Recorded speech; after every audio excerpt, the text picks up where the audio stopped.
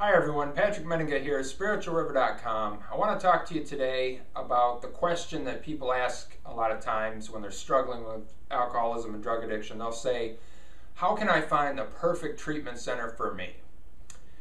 And I think it's a bit of a myth, the idea of the perfect treatment center, that people have this idea that if they could just go to the perfect treatment center, if they could just find the right rehab, if they could just find the perfect program for them, that it would cure them instantly.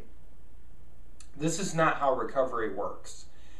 It's also the case that a lot of friends and family of an alcoholic or of an addict, they have that secret hope that they want, obviously they want the alcoholic in their lives to be healthier and suddenly be cured. And so they have this sort of secret fantasy that if they could just find the perfect treatment center, that it would fix that person. And so this is a myth. It doesn't, that idea that there's a perfect treatment center for someone out there that can cure them, that's not how recovery works.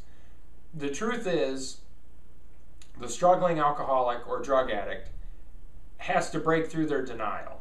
This is the key to their success. So right now, the struggling alcoholic or drug addict, they're stuck in their addiction, they're getting drunk and high every day, they don't want to change. They're afraid to change. They're afraid to go to treatment and face a life of sobriety. And they're in denial and they're saying, this is what makes me happy. This is the only way I can function in the world. This is the only way I can have any little bit of happiness in my life is to drink or use drugs.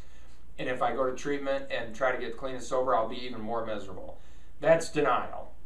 That's where the alcoholic or the addict is struggling. That's where they're stuck at. And so there's this idea that if you could send them to the perfect treatment center, that treatment center would show them how to get past that denial, and then the treatment center would cure them. That's not how the process works. The way that it works is that struggling alcoholic or drug addict has to reach a point of complete misery and complete desperation where they say to themselves, oh my gosh, it's not getting any better. I'm never going to be happy in addiction, and I want a different life for myself. Someone please show me how to live. That's the point of surrender. That's the turning point. That's the point of desperation that they have to get to. Once they reach that point, the solution is to get on the phone and call treatment centers and find one that will accept you and help you.